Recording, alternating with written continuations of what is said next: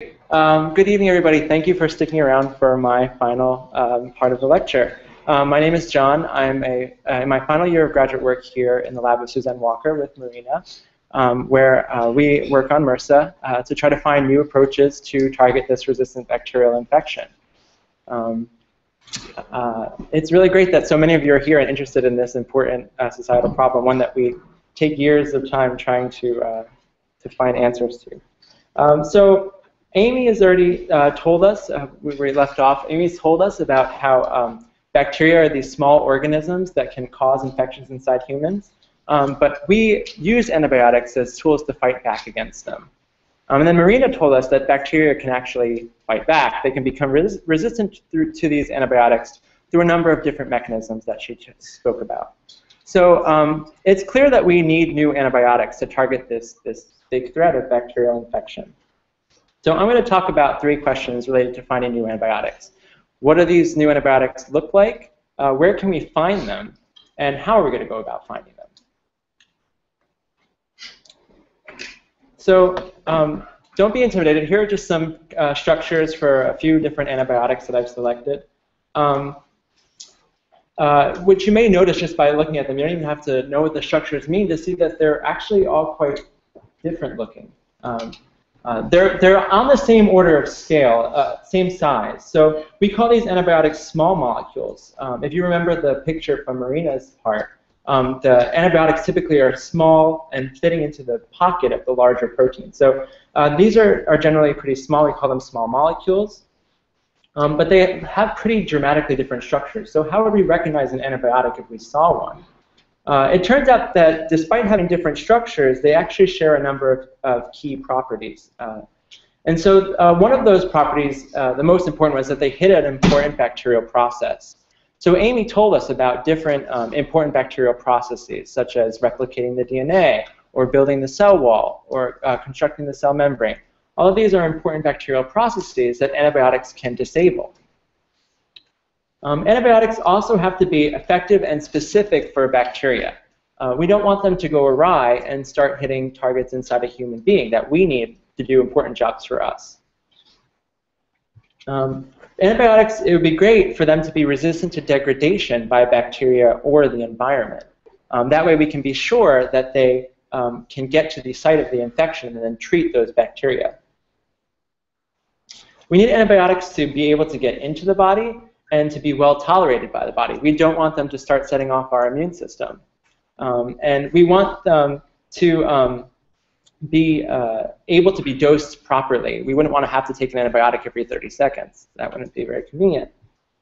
And finally, it would be great if antibiotics could be prepared in large quantities and cheaply, because bacterial infection is a global health problem, and there are a lot of people to treat. So it turns out that sorry about that. It turns out that there are a number of antibiotics that are already available, and a lot of them come from nature. So on this pie chart, you'll see about 105 different antibiotics that came through the Food and Drug Administration over the course of the 24-year period between 1981 and 2005. And so I'm going to talk about the different classes of antibiotics that are in this pie chart. And I'll start with ones that come directly from nature. So you've already seen an example of antibiotics developed that we can find just lying around in nature. And here's that picture of Alexander Fleming's plate, where the penicillium mold was releasing penicillin and killing bacteria around it. Now, a petri dish isn't exactly nature, so I'll try to give you another example, and I'll turn to a root of a plant. So many plants develop a kind of plant cancer. There are these tumors that or those nodules that you may be able to see in the picture. There we go. And this is called crown gall disease. So it turns out that this disease is commonly called by a plant pathogen, a bacterium called Agrobacterium tumefaciens. They don't actually have 3 eyes and fangs. And so there's another bacterium that lies around the environment as well called Agrobacterium radiobacter K84. It's very similar. But it makes us an antibiotic called agrocin 84 that actually kills the bad bacterium. And farmers are known to exploit this process to seed their plants with the good bacterium, which can ward off the bad bacterium and prevent these plants from developing these tumors. So this is just another example of antibiotics in nature, and the point that I should make is that they're often found in unique environments. As Amy said, a lot of times you'll find them when bacteria are trying to compete with each other for resources or trying to communicate with each other. But scientists are on the hunt for more natural antibiotics. So they are running around the face of the planet, diving to the depths of the ocean, going to the remotest part of the jungle, looking for novel organisms and to see if they make new useful antibiotics for us. And so, furthermore, there are advances in recent advances in science, such as genome sequencing, that help us actually look inside an organism's genome and see predict whether it'll make an antibiotic or not. So you'll see at the bottom of the slide are some sea anemones, and it turns out that scientists were able to look inside their genome, see which genes they had, and just by looking at that sequence of genes, they can predict whether they'll make one kind of antibiotic or another kind of antibiotic. But the majority of antibiotics that we use in hospitals are not actually directly from nature. They're nature-inspired. We actually modify them to make them more useful for us. And so a good example of this are the cephalosporins. You may have heard of them before. The first cephalosporin was discovered from the fungus Acremonium in 1948. And it has that basic chemical structure. Since that time, scientists have been able to modify this structure.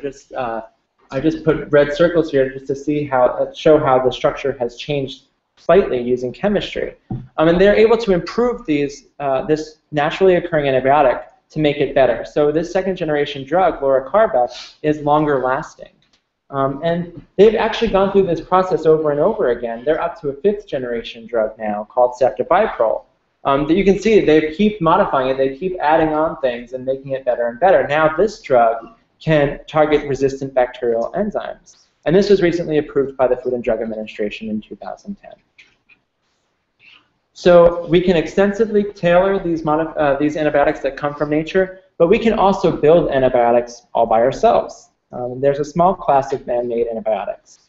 Actually, the very first antibiotic that was used was called salvarsan, and this is completely synthetic. So this was discovered in 1909 by Sahachiro Hata and Paul Ehrlich. It was used to treat syphilis. The one problem is that it has arsenic in it, so not a very good antibiotic, but I guess maybe it would kill your syphilis. We can actually, just like with natural antibiotics, we can modify these man-made antibiotics to improve their abilities. And here's a great example where we can prevent the efflux of antibiotics, or prevent the bacteria from getting resistant to this particular antibiotic. So on the top of the slide is minocycline. It's a great target for these efflux pumps. In other words, these efflux pumps are really good at getting minocycline out of the bacterium so that it can't kill the bacteria. But scientists were able to modify this structure by throwing on this extra red part there, and now that drug, tigecycline, can't get pumped out of the cell anymore. It gets stuck inside, and then it can kill bacteria. So just like with modifying natural antibiotics to make them better, we can do this with man-made antibiotics as well.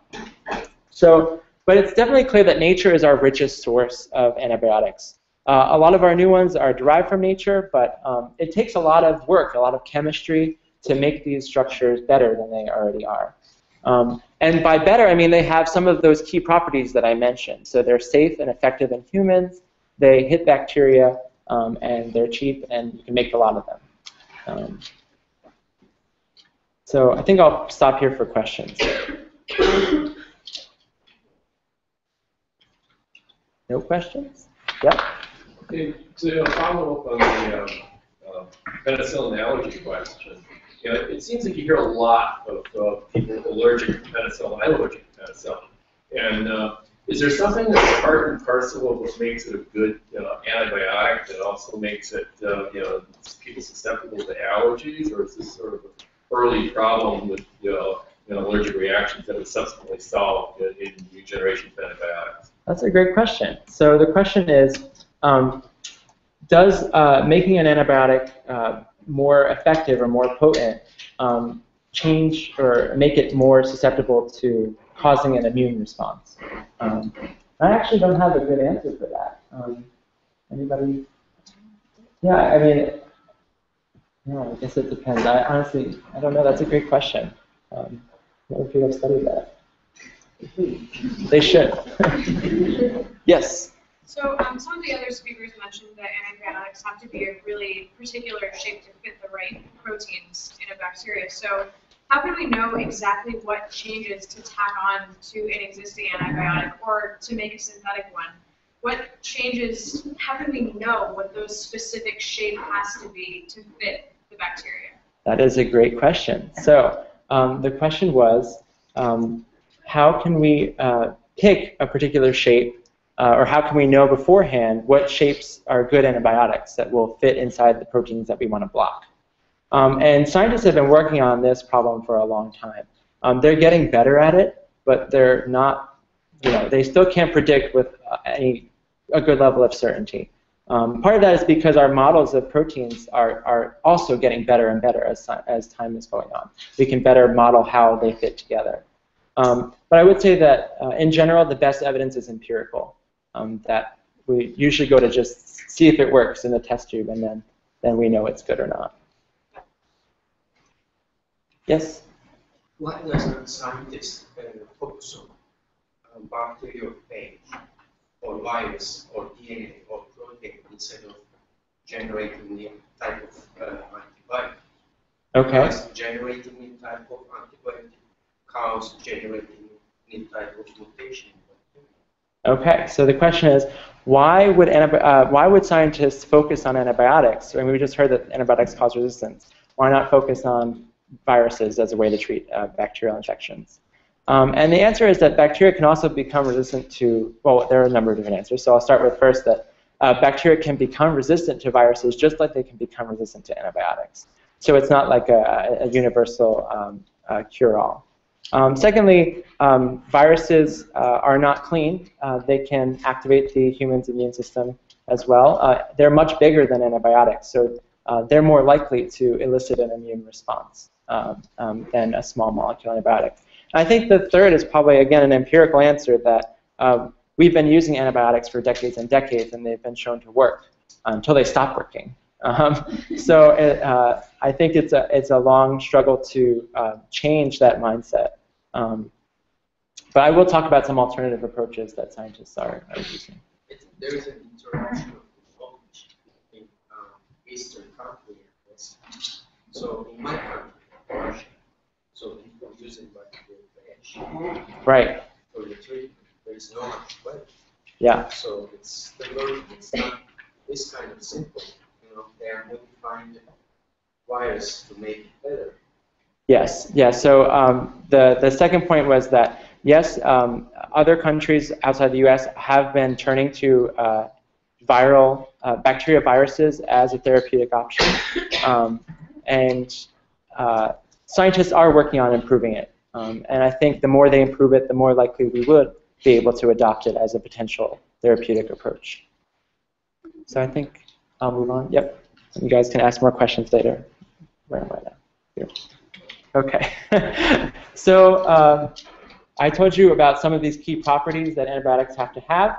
So now I'm going to tell you about how scientists can go looking for them.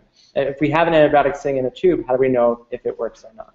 And so there's two main approaches that scientists use. The first is called target-based screening.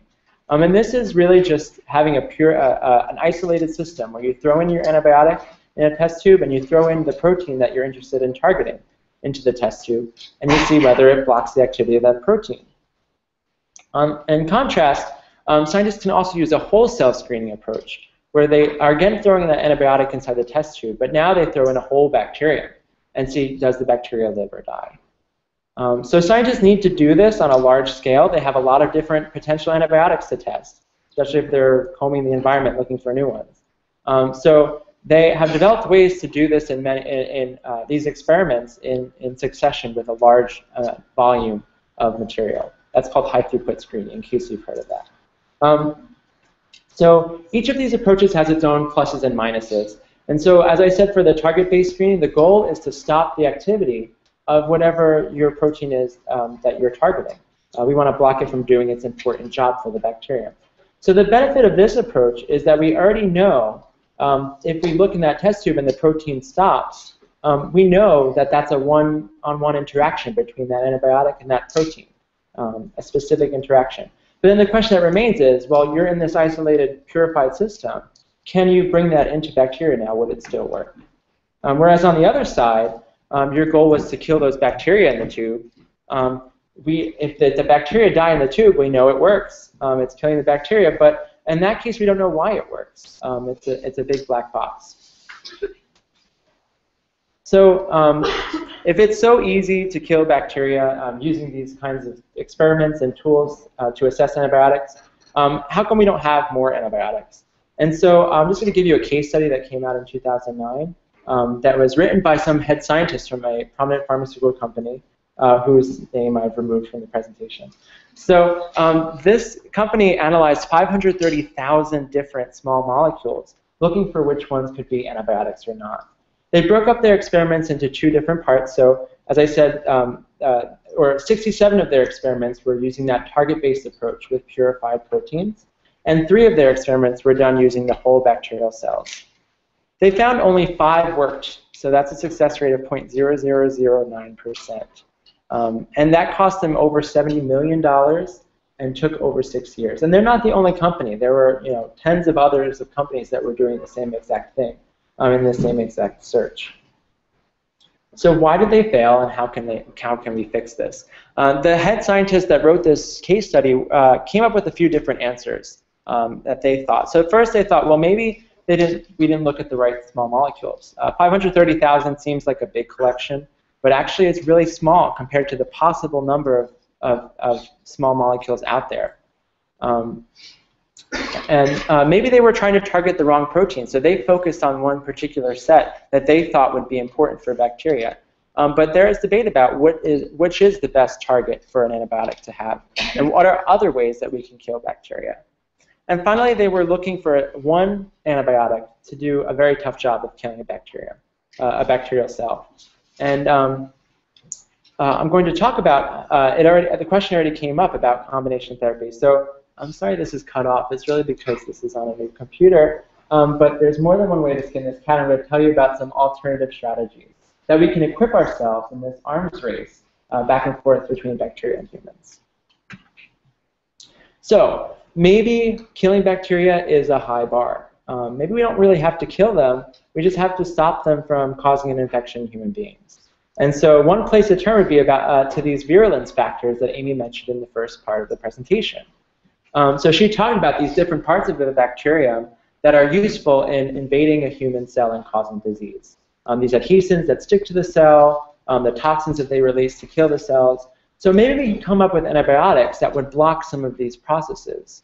They wouldn't kill a bacterium outright, but they would prevent a bacterium from killing a human cell. And so scientists are working on this kind of approach, but it is a little bit controversial. It hasn't yet been demonstrated to work in human beings, but they're on it. And one example of a small molecule that works in this way is pilicide. So you can see those filamentous structures on the outer surface of the E. coli cylindrical bacterium. Those filamentous structures are called pili. They're used to bind to human cells. And if you treat with this small molecule pilicide, it gets rid of the pili. And now E. coli can no longer adhere to human cells. So it looks like a promising approach. Another alternative would be to use more than one drug at once. So I'll give you an example of this, a way that scientists can actually directly target resistance mechanisms by using 2 drugs at once. So specifically the resistance mechanism of blocking enzymatic degradation of antibiotics. So many of you may have heard of the drug Augmentin. A lot of us may have taken it at one point or the other. It's actually a 2-drug approach. So recall Marina told us about beta-lactamases. They took amoxicillin, which we said targets the cell wall, it causes bacterial death. These beta-lactamases can chew up that amoxicillin and inactivate it. So now it can no longer cause bacterial cell death. Its structure has been altered. It no longer fits into that lock of the enzyme. But Augmentin is a combination of amoxicillin with clavulanic acid. So this clavulanic acid actually blocks the beta-lactamase. Now amoxicillin no longer gets broken down, and it can move on to do what it's supposed to do, to target the cell wall and cause bacterial death. So this is an example of a combination approach that we use today to make our antibiotics return to being useful and bacteria no longer resistant to them. And finally, I'll just talk about briefly about an approach that we're currently using in the Walker lab, called synthetic lethality. We can really think of this as a 1-2 punch to kill bacteria. So imagine that you're interested in targeting 2 different proteins in a bacterium. If they have both of those proteins, the bacteria lives and is happy and it's great. Maybe you can block one of those proteins, protein number 2, with an antibiotic, but the bacteria is still healthy, it can live. Maybe you can block another protein with a different antibiotic, protein number 1, and the bacteria still lives and it's happy.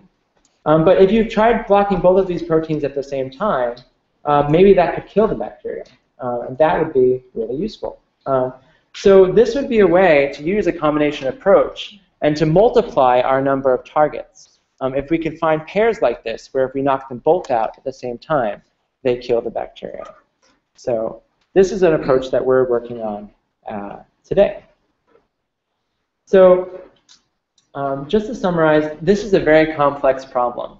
So we started with focusing on the bacteria. We told you what they were about, how they cause this disease in patients. Then we talked about how we can throw antibiotics at those bacteria, but then bacteria can fight back. Now I've just told you about how researchers are trying to fight back as well. They're trying to develop new antibiotics. They're trying to look in new places. But these aren't the only parts of the problem.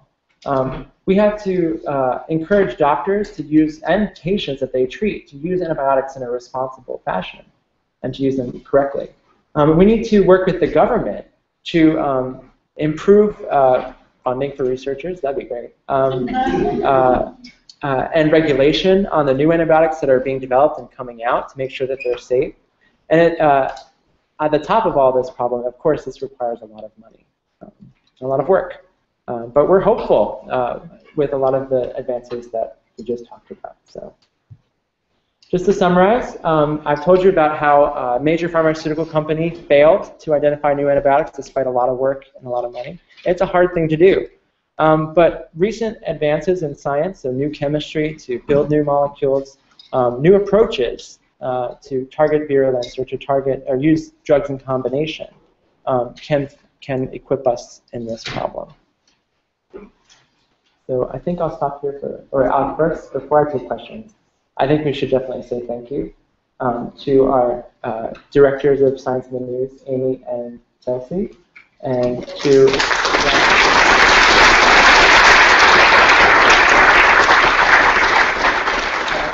our lecture coordinator, Vinny, who definitely helped us bring all of this together over the past week and develop those handouts that you guys got.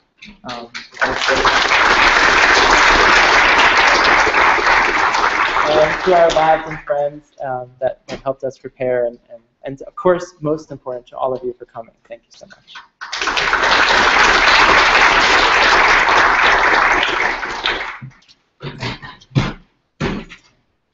So we'll take a few questions, all three of us. Yes?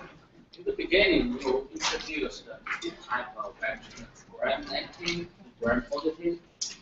Are these different as a pathogen? Or are they different to build up resistance?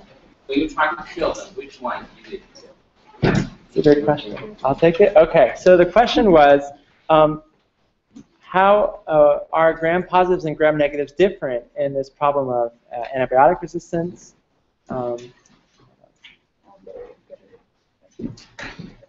Which is easier to kill? Which is easier to kill? Okay, so we'll talk about all this. So I would start off by saying that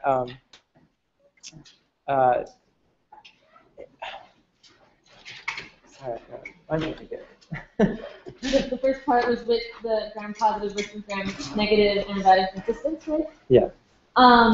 And there are some antibiotics that are good at targeting gram-positives, and there are some that are good at targeting gram-negatives. And if you remember, the gram-positives have that really thick cell wall right at the top.